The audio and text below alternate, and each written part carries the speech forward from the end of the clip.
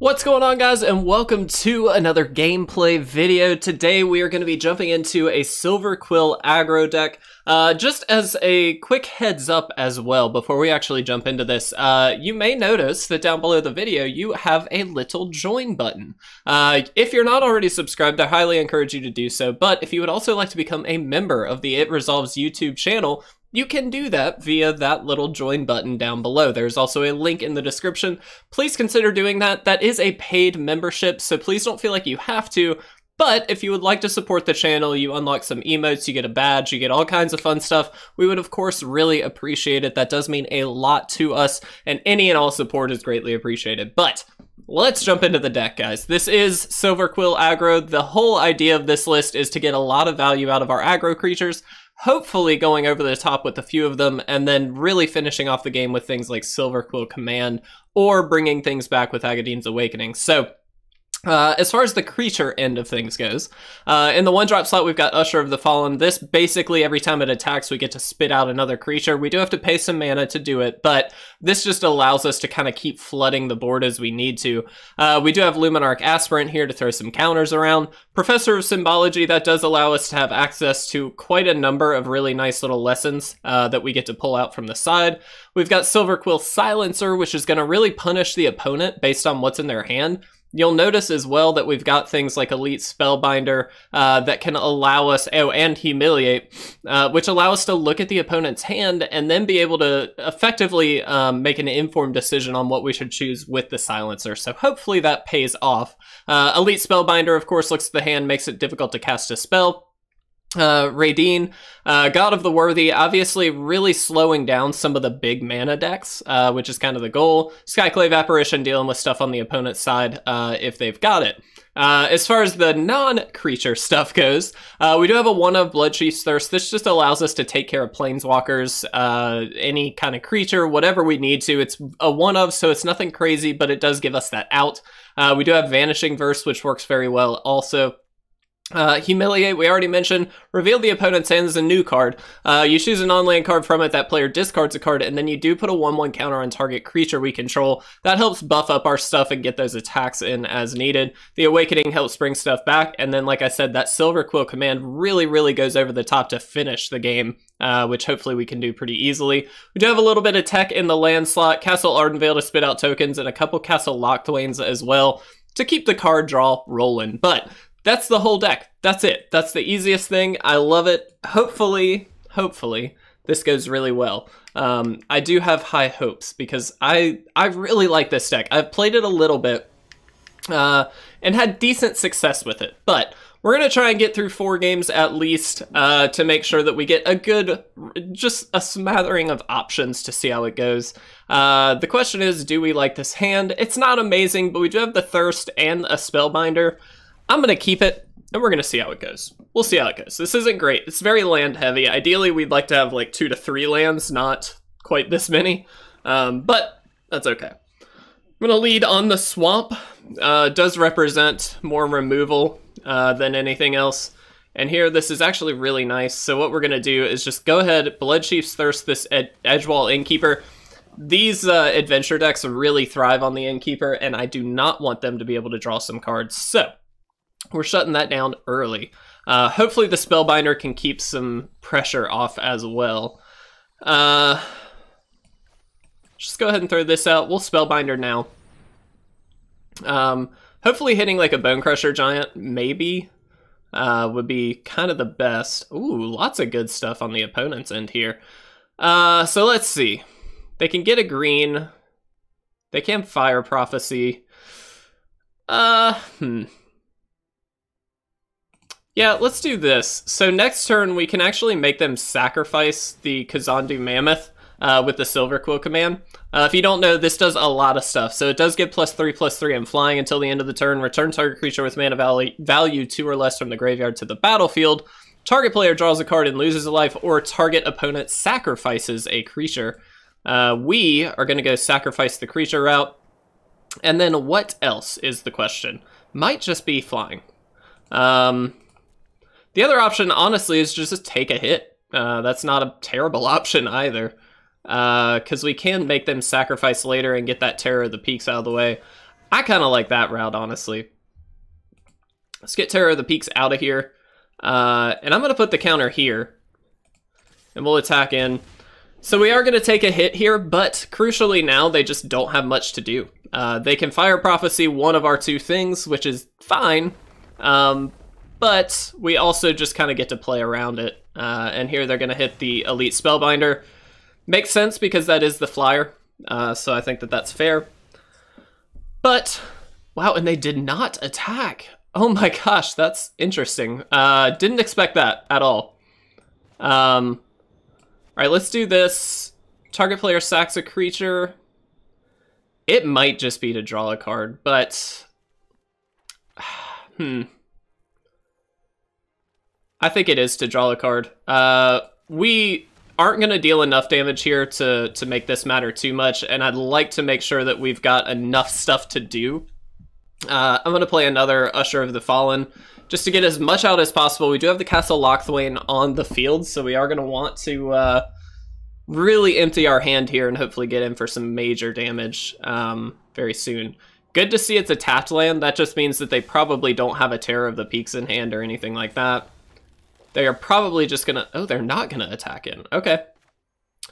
Well, with that in mind... I really wish we had a third white source, excuse me, because then we would be able to activate these two. But let's go ahead and get this out of here. They may have a Bone Crusher, but regardless, we're keeping the damage train going, which is what this deck does, I think, relatively well. It's not perfect, don't get me wrong, but it really pushes that, I think, to an exceptional level. Very curious to see Robber of the Rich, by the way, in a deck like this. I guess this is just landfall, maybe? But then why have the Innkeeper, right? Okay. I mean, that's very good, for sure. Oh, and there's that land we were looking for.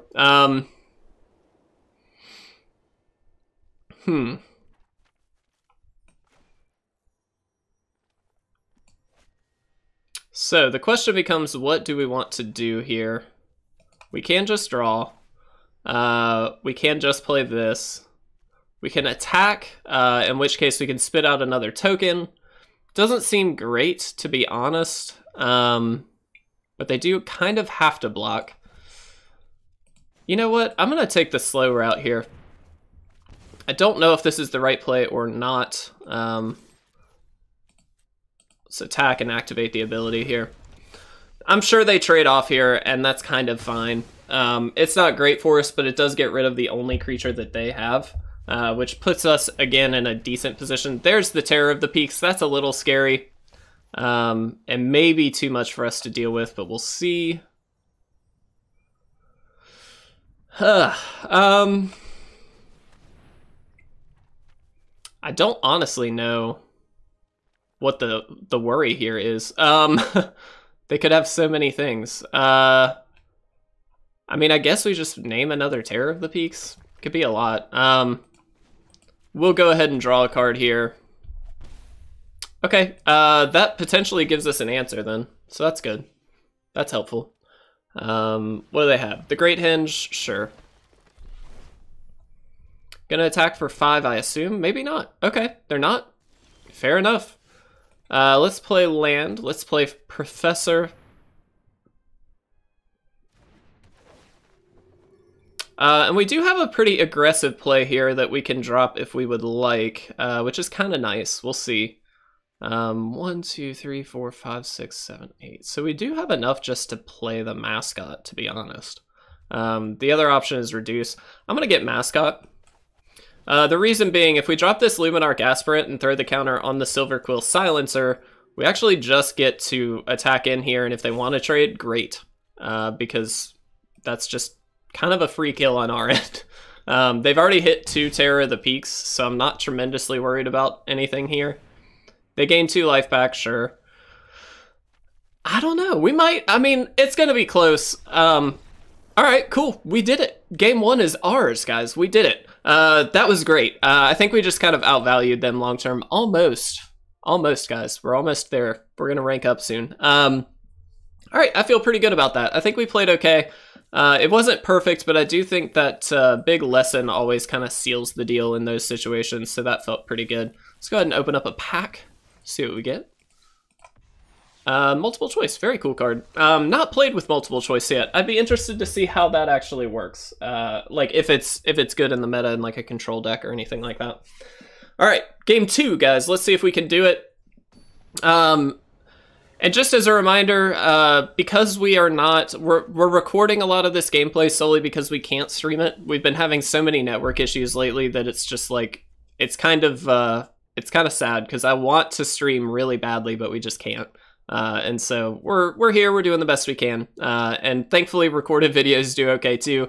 Great way to support is again, that join button. If you would like to become a member of our community, that is a great way to do so. And hopefully you find it worth it. That was actually a pretty good draw. We kind of needed a second white source for the Skyclave Apparition, so I'm pretty happy with that. Looks like blue-red aggro. I'm assuming Frostbite is a thing. We could Humiliate here. I'm gonna wait. We'll see if that's worth it or not. If they play any mono-colored spell, we just get to Vanishing Verse it. If it's a creature, of course. We'll see. We will see, we will see. Right now, they're just playing a lot of land. Perfectly fine. This could be a counter spell. It could also be Alron's Epiphany. A lot of these kinds of decks are like counter burns, so that is something we have to consider here. Let's throw Castle Locthwain into the mix here. And I'll try for an Aspirant. Chances are this is going to die. But I do want to stick a creature before we Humiliate, if we can, just to get max output out of it. I don't know what max value. I don't know why that was so hard for me to figure out. Here though, this actually works out okay. So we're gonna Skyclave Apparition, hit the Bone Crusher, get that out of there. Thankfully this does not trigger, which is kind of nice. Here they just get their creature back, but we do have Vanishing Verse to deal with it. And they are running slowly out of resources here, while as we have quite a bit left. We're drawing quite a lot of land, though. That's the only downside here. And there's another one. We do need to get another black source down, so let's do that. I'm going to go ahead and Humiliate now that we don't have any creatures in hand. It kind of feels bad, but there's not much else we can do. We just kind of need to get something out of the hand here. This is going to trigger that counter, which is fine, and then we'll just get rid of that. Alright. So basically, we ate a card with the Humiliate, and then also... Oh, man. Well, now I wish we had saved the Vanishing Verse. But we will see what we can do here. So let's drop this. We're obviously going to throw the Elite Spellbinder out. They've only got one card in hand, and this is going to slow it down, though they've got basically 1,000,000 mana. With this Goldspan Dragon, they really don't need a lot of lands out, so that's kind of nice for them. They can just kill this, too, yeah. Alright, you got me. This is just a very solid Izzet deck. Or Prismari deck, excuse me. I have to get used to the new names. I've been very bad about that lately. I've even like titled some of our videos incorrectly. Wow, we are just getting very unlucky. Look how many lands we have drawn. We just have to draw a card. That's all we can do. This has nothing in their hand, do they? They just have nothing. This is foretold. I just had nothing to do. Why not? Yep. We need something. I don't even know what we could get here. That is not it. All right, let's go ahead and concede. That was just a lot of terrible draws. We had so many lands. Oh my goodness, we just kept drawing lands. All right, game 3. We're at 1-1. Not a terrible, I mean, the first game was great. Unfortunately, that was just a lot of bad draws, so I don't know that we could have played much differently. Obviously, firing off Humiliate when they have nothing in hand and we have no creatures is not worth it, but we just had nothing to do, so I figured, hey, we'll throw it out there. All right, what do we have? What do we have? Yeah, this is a keep. Some good interaction in the early turns with the Skyclave Apparition to follow, and now this is even better, so we have a nice little run here. We'll see if this works out. Very potentially the Witherbloom style deck, which is a very frustrating deck indeed. I'm going to throw this out here. The Usher is a pretty good card to get down early if you can start attacking in, and following this turn, what we could potentially do is Skyclave Apparition, and then get in a free attack with the Usher. Interesting. Alright. No clue on that one. I'll be honest. This is a weird card to see. Didn't expect that at all. We're gonna Skyclave Apparition here. Get that out of there. And just attack in. This very easily could be, given that we are in gold ranking, just kind of a budget list. But hey, if they've got a good curve, they've got a good curve. So it may be very well that we could just lose out here. Looks like, though, they may not have land, which is unfortunate for them, great for us. Let's go ahead and Elite Spellbinder here, then. This is going to prolong them even more. Bloodchief's Thirst, Binding... Agonizing Remorse. They've got quite a bit of decent stuff here. I think it's just Bloodchief's Thirst. It's like the only... I mean, they can play Agonizing Remorse, sure, but like... I don't care that much, to be brutally honest. Alright.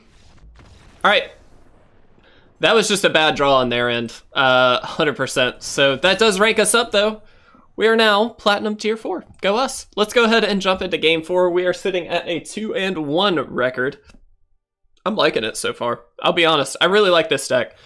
Elite Spellbinder really punishes hands like that, where the opponents just don't have any lands, because any card that they could feasibly play, you just make it impossible for them to.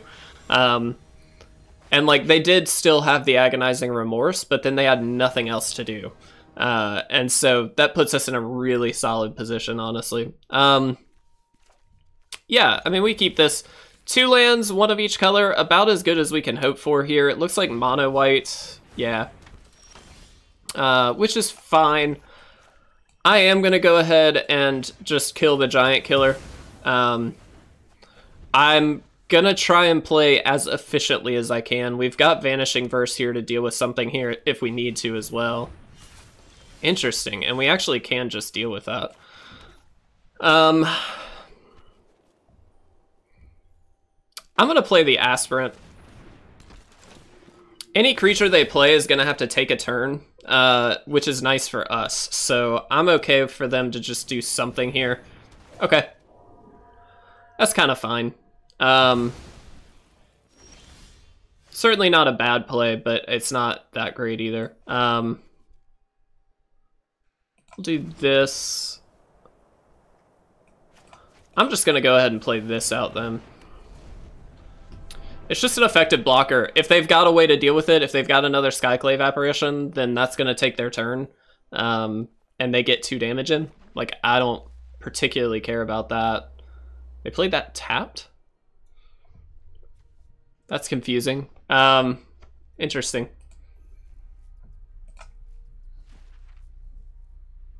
That might be an issue on their end. Okay. Interesting. Worth noting, Vanishing Verse does get around the Selfless Savior trick, just so you know. And they have now committed to a good bit of mana on that, which is great. We could have traded, honestly. Well, yeah, we could have traded. But didn't really feel like we needed to. I'm going to Humiliate. This should put us in just a really nice position, to be honest. Yep, get Lurrus out of here. Giant Killer still doesn't kill this, which is good. We need to keep it that way. I'm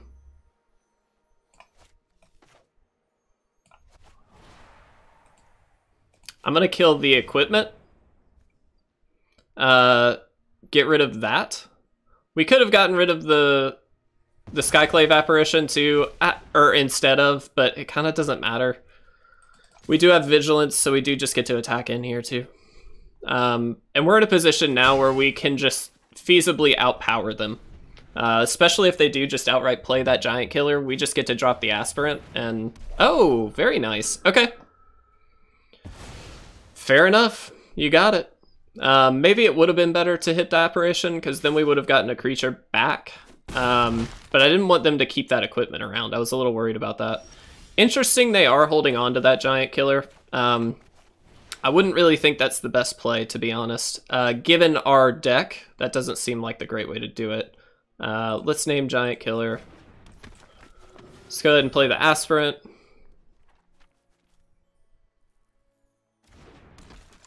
I'm going to put the counter on the Aspirant here. Again, keeping this out of the Giant Killer range.